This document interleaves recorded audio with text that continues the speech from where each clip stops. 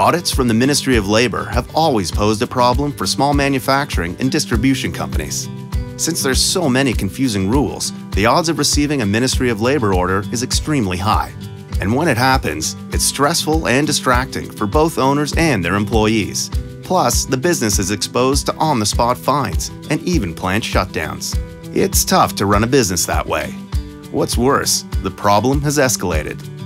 In early 2018, the province added dozens of new mandates on top of the 21% minimum wage increase and hired 175 new officers to enforce them.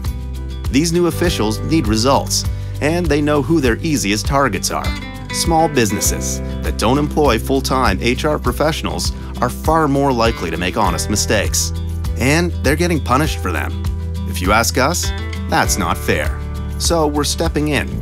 We are Eclipse.io, and helping small businesses is what we do. That's why we're offering our compliance assurance program at no cost to small businesses. Our HR experts will perform an on-site audit and quickly put you on the path to compliance, so you can stop worrying about enforcement agents and get back to running your business. For more details on our free compliance assurance program or to book a meeting with an expert, visit eclipse.io.com/compliance.